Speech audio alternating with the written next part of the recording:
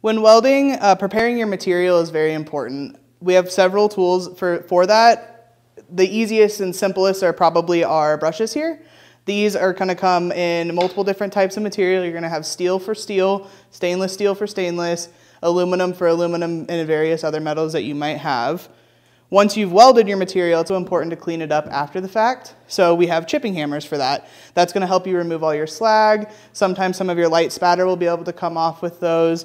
And then you can also use a welper for that. You could have it closed up and use it as a hammer, or you can use this for MIG welding also and clean your nozzle, take off consumables, cut your wire, or use this for a hammer for your slag if you were flux core welding. One of the nice things about welpers is the wire cutting feature on here. If you can see, the wire cutter's flush on this side and is divoted a little bit on this side. This is to give you the perfect stick out when you're MIG welding. So if you take the end here that has the divot and you butt that up to your nozzle and then cut your wire, that will leave you with the perfect stick out for welding.